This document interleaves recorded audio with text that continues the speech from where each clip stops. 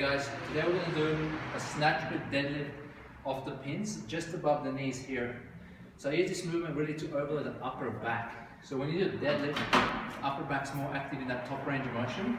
So doing it off the pins, you have to actually use a lot more weight and specifically direct all attention more to that area. So with this one, you got to use straps because your grip will be a limiting factor.